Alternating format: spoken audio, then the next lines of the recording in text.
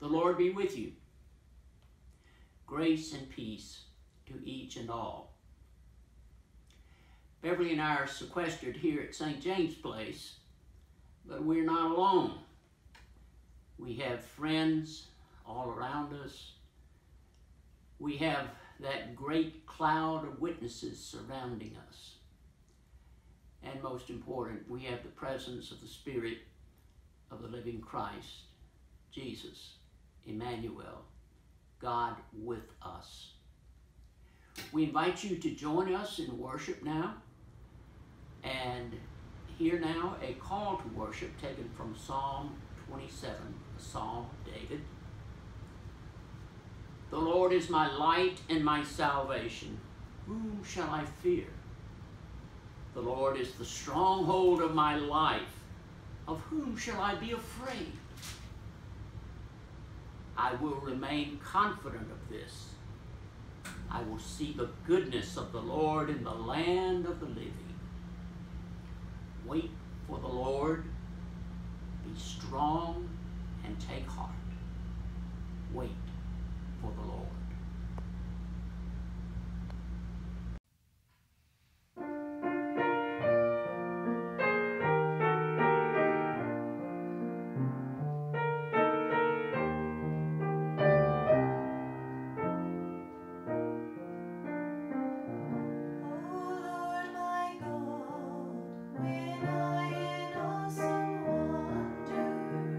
Consider all the worlds I have.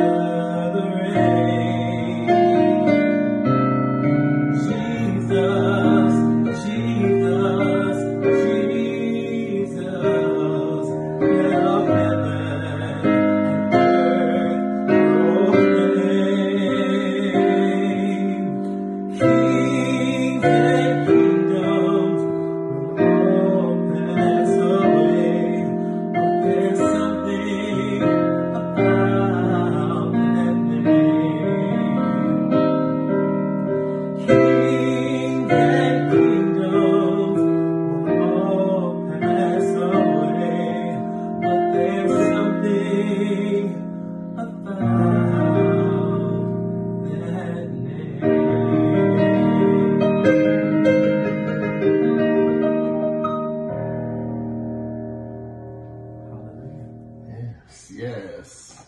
Hold it right there. Hello, everyone. I was asked by Reverend Chisholm to speak with you all today in regard to how we're doing, the Kruppala family, in regard to this quarantine. We are doing fine. I'm sitting here in our study.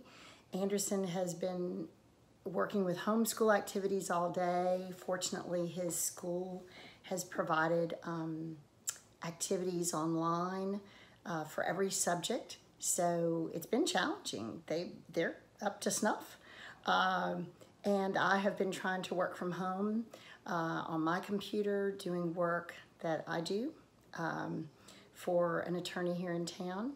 So it's been a good day. And of course, James is at the office currently. He's at the clinic at Baton Rouge Clinic, and he is taking care of a lot of folks, trying to snuff out this virus and get us all back on track. So if you will, join me. I would like to read the Psalm 23 to you, a Psalm of David. The Lord is my shepherd, I shall not want. He makes me lie down in green pastures. He leads me beside quiet waters. He restores my soul. He guides me in paths of righteousness for his name's sake. Even though I walk through the valley of the shadow of death, I will fear no evil, for you are with me. Your rod and your staff, they comfort me. You prepare a table before me in the presence of my enemies. You anoint my head with oil. My cup overflows. Surely goodness and love will follow me all the days of my life, and I will dwell in the house of the Lord forever. Amen.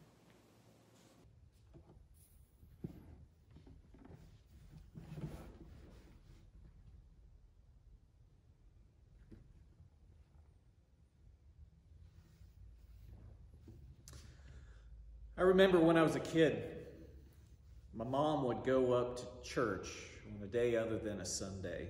She might have been working on a project, or just want to stop in and talk to the minister. And I'd be set free to roam around the church building. I was okay in all the rooms, the Sunday school rooms, the fellowship hall.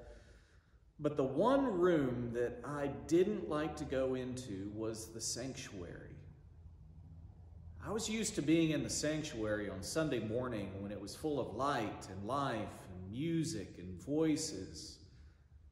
During the week when the sanctuary was empty, quiet, dark, to walk in there, I could feel the hair on the back of my neck stand up. Any sound, if the roof creaked, I was set running out of the room as quickly as I could.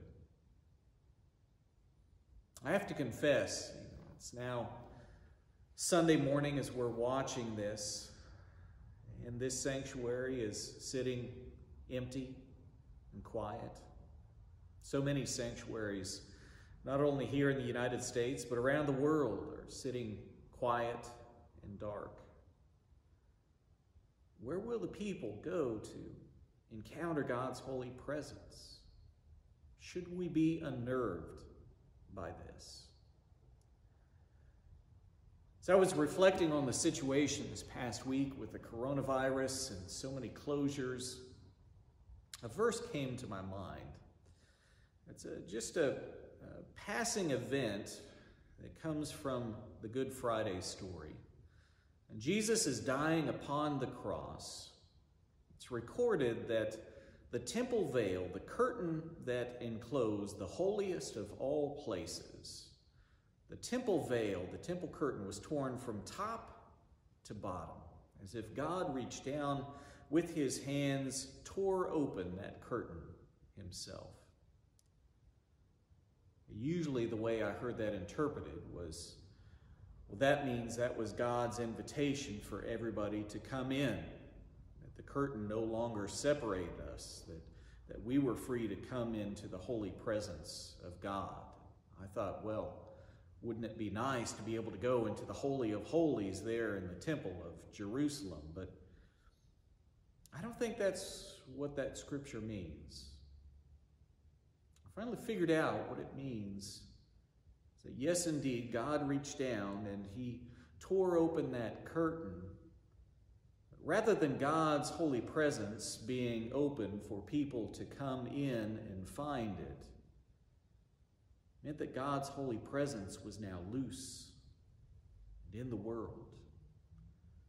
The scriptures that record that event of the tearing of the temple curtain even say other strange and miraculous events happened right as Jesus was dying. The holy God was loose in the world, bringing life even to the dead.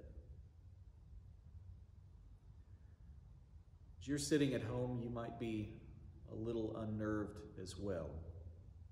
You might be used to coming to this sanctuary or some sanctuary and finding God's presence. And for this past week, we've known that that just wasn't going to happen today. But know this: when God's holy presence went into the world, it continued.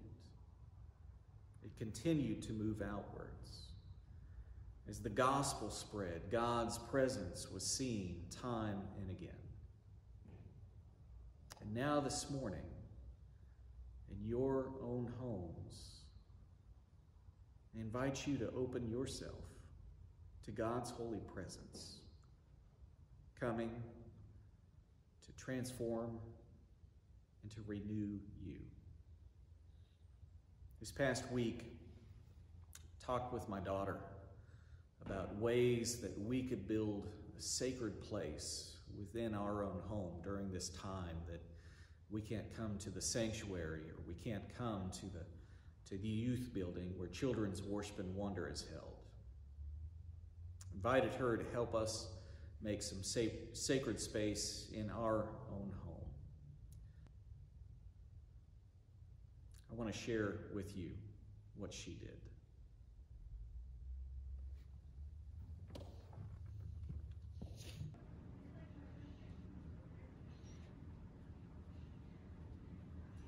Oh, hey guys.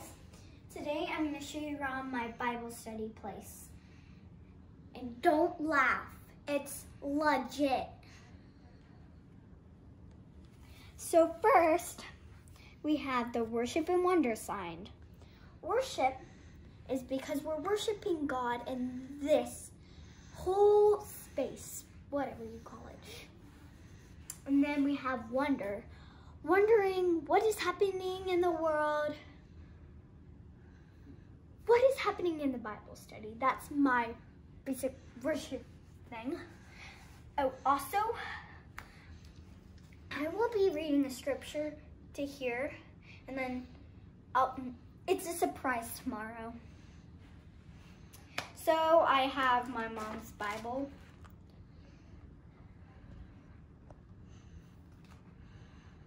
It's my favorite Bible because it's pink.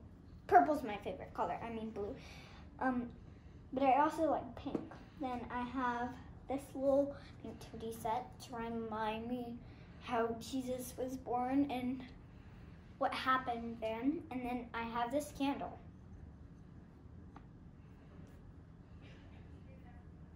So let's go tomorrow because I have to go to sleep. Oh, hey. Now, since the surprise is today, woo! Everybody clap. The surprise is I am going to read a scripture from the Bible to you and light the candle. So first I'm going to read my favorite scripture in the Bible. I need to get on this page. And it's legit.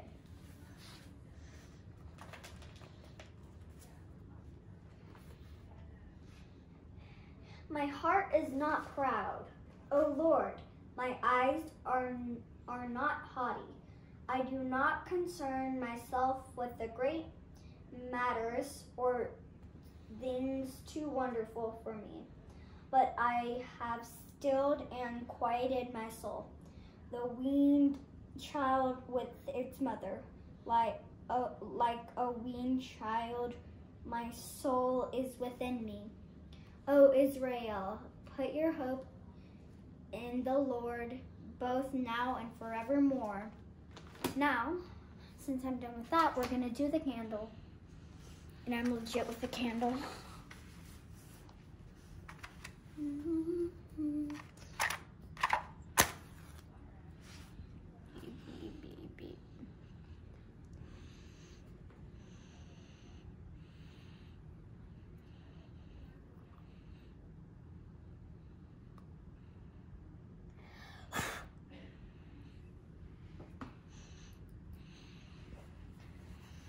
Amen to God. I thank you for everything what is happening for the world. We thank you for everything. Fingers crossed nothing bad will happen. Everybody, this will be an important time of your life. Bad times and good times will happen. Sometimes even medium times. It means it's bad and it's good. Together, medium life. So, those are the lives that happened to Jesus. Pretty much is more on the bad side. But for Mary and Joseph, his son is on the good side. Everybody, we thank him so much. Amen. And remember, God and Jesus are always with you, all the time.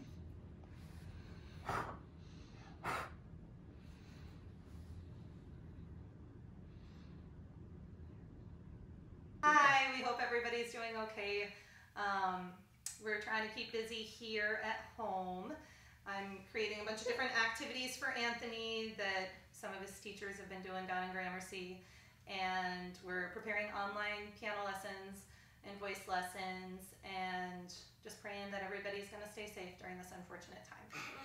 Yeah, and I have been spending a lot of time helping piano teachers around the world. During this time, they're always struggling with trying to learn how to teach online. And I have been teaching piano online for the past 10 years.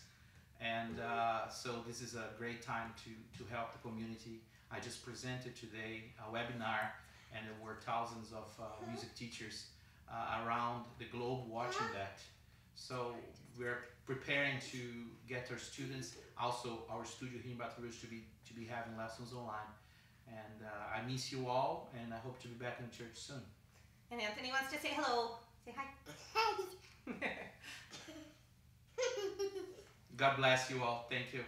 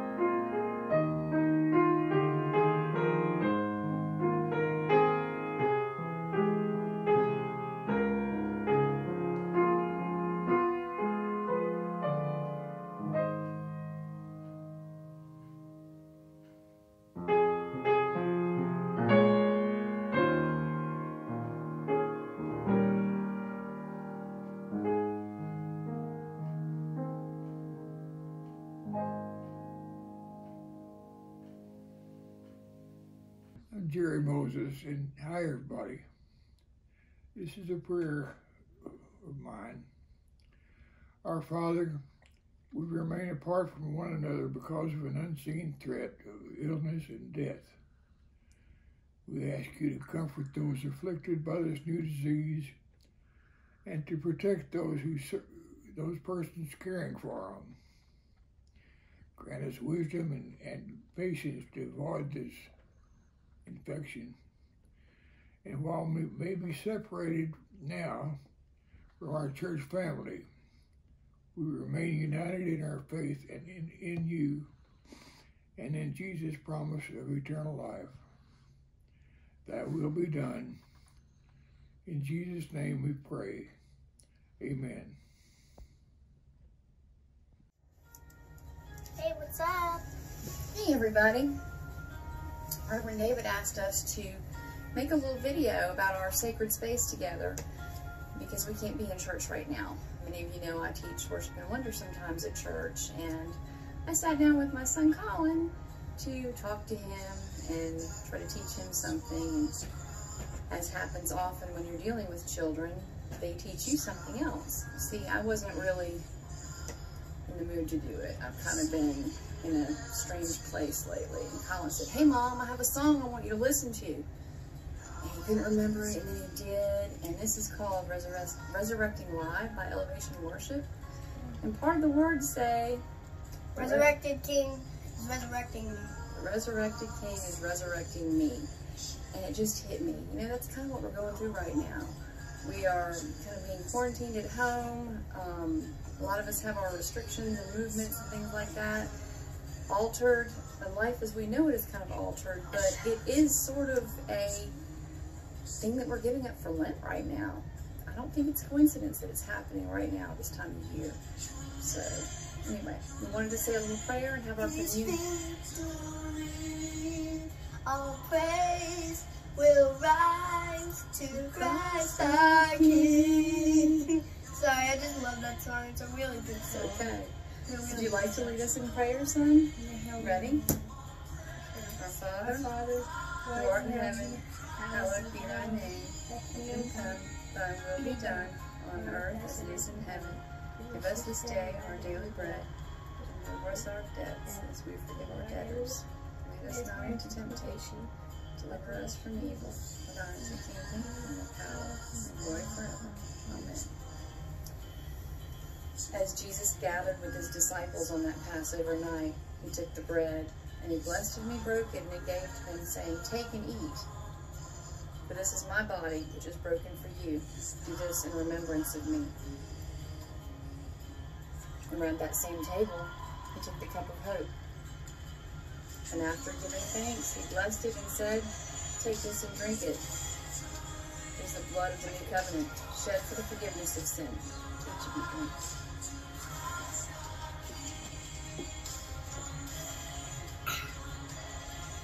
We also have here a replica of the nail that actually went into Jesus. It's a replica of the nail that nailed our Christ to the cross. And we were talking about how heavy it feels and how it must have really hurt. It actually does feel very heavy.